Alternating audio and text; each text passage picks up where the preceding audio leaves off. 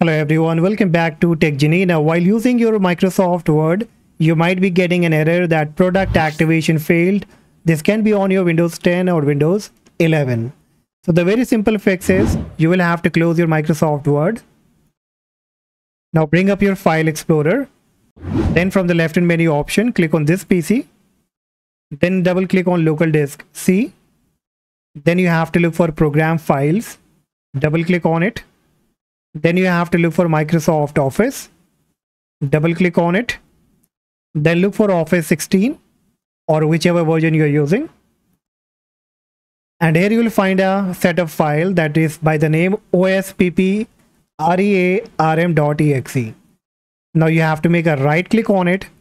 Choose Run as Admin. Click on Yes. And now you will have to repeat the same step for that 3 times. So again, make a right click on it, choose Run as Admin, click on Yes. Again, make a right click on it, choose Run as Admin, click on Yes. That's it. Now you can close it. And this time when you will bring up your Word document, you will find that the error message popping up has been disappeared. The product activation message has been gone.